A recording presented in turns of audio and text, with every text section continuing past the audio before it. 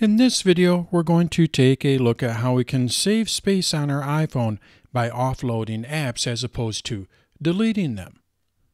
When we offload an app, it deletes the app, but it still keeps all of the data and documents. Let's take a look at how we offload an app as opposed to deleting an app on the iPhone. Let's go to my iPhone. Now, as I mentioned in the introduction, we can either offload an app or we can delete an app. When we delete an app, it deletes everything about that app, including any data and documents. It removes it from your home screen. When you offload an app, it deletes the app itself, but it does not delete any data and documents. So it's going to free up some space, but it is not going to delete any of your documents associated with that app. To delete an app, I'm going to swipe over to the left. To delete an app, all we would need to do is just tap and hold on the app icon, and then you're going to see Delete App. If I were to delete this, it would just delete that app and I would no longer have it on my iPhone, and it would also delete any data and documents associated with that app. Well, that's fine if you just want to delete the app and you no longer want to use it. But let's say you needed to free up some space, so you need to delete some apps or remove some apps, but you do not want to delete the data and documents associated with that app. Maybe you need to use that app in a few months, so you just want to keep all of your data and documents with it, but you do not want to delete the actual app. We do this through offloading apps. To offload an app, what we need to do is we need to go to our Settings app. So now I'm going to swipe over to the right, and we go over to Settings. From here, what we do is we swipe up until we see General. Now what we need to do is we need to go to iPhone Storage. When I tap on iPhone Storage, I have a list of all of my different apps. So now let's go back over to that tap forms. You're going to see it has taken up 44 megabytes. What I want to do is I want to offload this app to free up some of my space, but I do not want it to delete any of my data and documents. To offload an app, as well as see how much space the actual app is taken up, as well as the documents and data, what we need to do is we need to tap on this. From here, what we're able to do is see how large the app is. In this case, this app is 43 megabytes. So if I were to offload it, it would remove 43 megabytes from my hard drive. But you're also going to see I have 741 kilobytes of documents and data. It would not remove this documents and data when I offload the app. If I delete it, it's going to remove everything, both the app and documents and data. I offload it, it only removes the app, the 43 megabytes. Now if we look here, you're going to see I can also delete my app from here. So if I did want to delete the app, I could do that as well. But what I want to do is I want to offload it. I want to remove that 43 megabytes. I tap on Offload App, I confirm it, and now that app is removed from my iPhone. The documents and data is still on my iPhone. Only the app has been removed from my iPhone. If I want to reinstall it, all I do is just tap on Reinstall App, and it'll download it from the App Store and reinstall it. Also, it does keep the app icon on my home screen, but it also adds a little cloud to the beginning of the name so we can see that it is offloaded. Let's take a look at the app icon.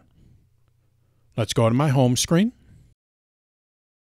And then if we swipe over to the left, you're going to see I still have that app, Tap Forms.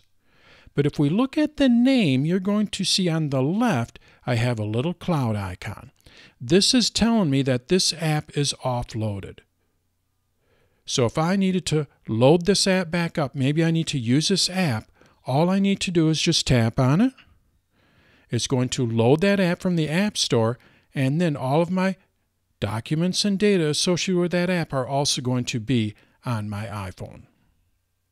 If I would have deleted this, it would have removed it from my iPhone, and then if I download it again, I would not have any of the data and documents associated with that app.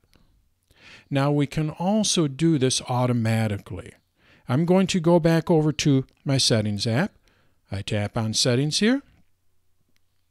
And now we need to go back over to General. And we need to go to iPhone storage. You're going to see that we have an option here for offload unused apps. When I enable this, what's going to happen is the iPhone will automatically offload any unused app.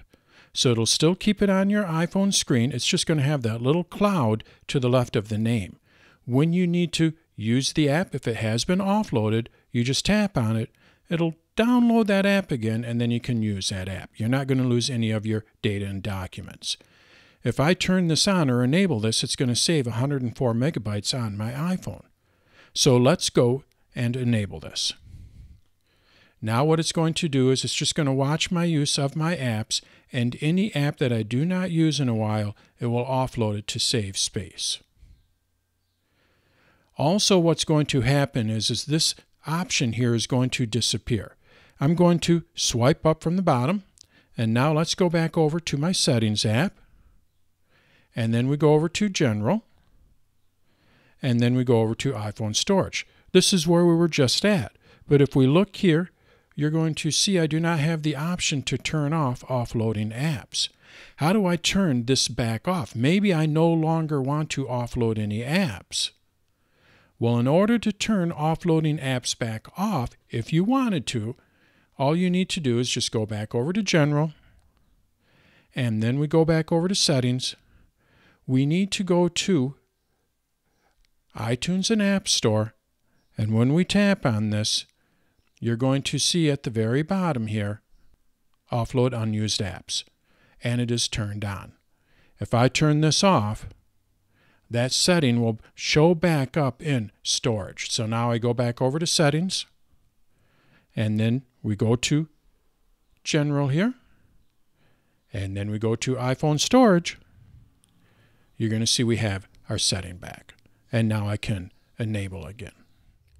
So that's how we offload apps on the iPhone, and why we would want to offload an app as opposed to deleting it on the iPhone. When you offload an app, it deletes the app itself, but not any of the documents and data that are associated with that app. It also keeps it on the home screen. To download the app again, if it is offloaded, you just tap on the app icon and it'll download it. To offload an app, you go to Settings, General, and then iPhone Storage. You can also have the iPhone offload your unused apps automatically. So that's how you offload apps as opposed to deleting them on the iPhone.